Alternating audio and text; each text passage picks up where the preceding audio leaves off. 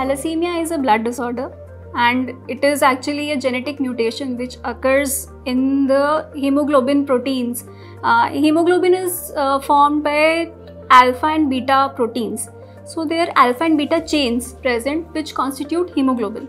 So if there is defect in production of or genesis of alpha or beta chains, then because of lack of these chains, the hemoglobin that is formed is defective.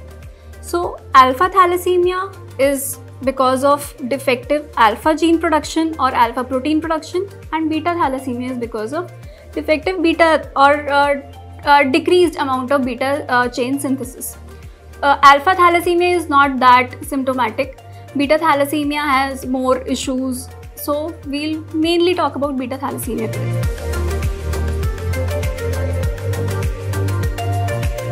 Thalassemia, as I told you, is a genetic disorder. So there is no cause. There is no environmental or some exposure which causes thalassemia. It is because of the mutations which have already occurred in the parents. So if the parents are carriers for thalassemia gene, so if both the parents are carriers, then there is 1 in 20, there is 25%, like 1 in 4 chance that the child will be thalassemia major. So actually it is, in that case, we can also say that this is a preventable disorder, because we can test before the baby is delivered. We can test for the mutation and get to know whether the child who is going to be born will be suffering from thalassemia major or not, and we can decide for termination of pregnancy timely.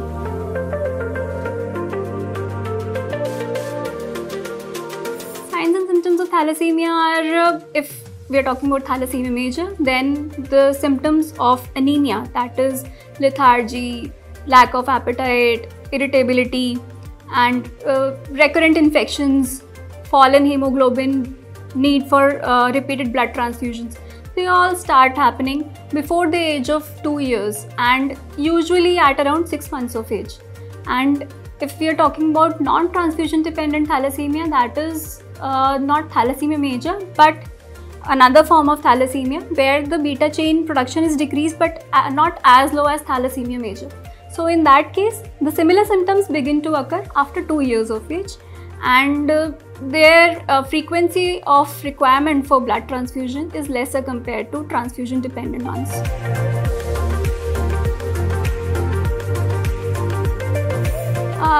Thalassemia, only curative treatment for thalassemia is bone marrow transplant, and for that we require a donor who is a matched sibling is preferable, but there are other forms of transplant like from unrelated donor who's fully matched, or sometimes matched related donor also. And the other form of treatment is, it actually is not treatment, it is a process, like we keep on transfusing the patient.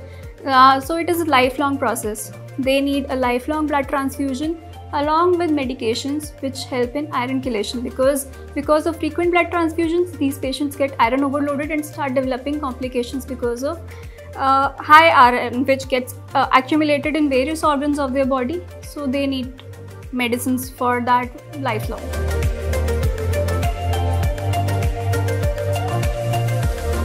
Thalassemia, I told you, it can be prevented only when we we were talking that this is a mutation disorder. So when the parents get married, either before their marriage, they can get a testing done. There's a small test called HPLC, it's a small blood test, and not very costly. So they can get an HPLC test done and they'll know that they are carriers. If they are carriers, then when they conceive, at that point of time, they can tell their gynecologist, and they can perform a chorionic villus sampling. That is also a very small bedside test. They can do it around 6 to 10 weeks of gestation. So that is a very early stage. So they can get to know whether the child they are conceiving, the child is suffering from thalassemia major or not, and decide for termination of pregnancy if that is the case.